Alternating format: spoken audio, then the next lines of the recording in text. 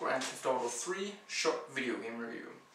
Claude, our voiceless and, until San Andreas cameo, nameless protagonist, is left for dead by his girlfriend Catalina after the two have completed a robbery.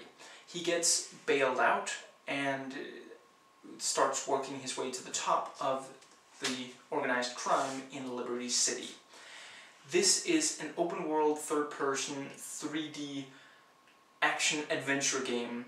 It's the first 3D entry in the series, and it fares remarkably well. They really put a lot of effort into not only crafting a solid foundation, which has since been built on, even Vice City adds a ton, but in itself, this game also feels complete. There's a ton of stuff to do. I've played it for 24.5 hours, and I've only gotten 40% completion. I have completed the main storyline, though. Everything is quite alive and randomized. There are a lot of wild cards for whether you're just, going around the city exploring, which definitely pays off, or you're trying to complete a mission.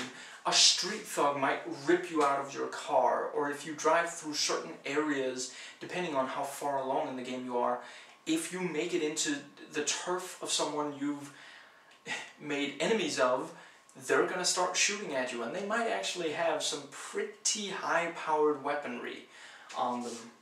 Not all of them, though. You can travel in cars, on foot. There's one type of boat, I believe only one type, and there's even a plane. The game offers 3 square miles to explore, and the further you get, the more areas you get access to. The main storyline is fairly simple and subtle, but it's also it kind of every so often will pop up in the main missions, where also other storylines kind of come and go. You never know for sure if a mission will be related to some overall story, or if it's just a job. And all the missions are logical, kind of like you'll help out a bank heist, or you gotta ram a car. You have to tail someone who might be a snitch, stuff like that.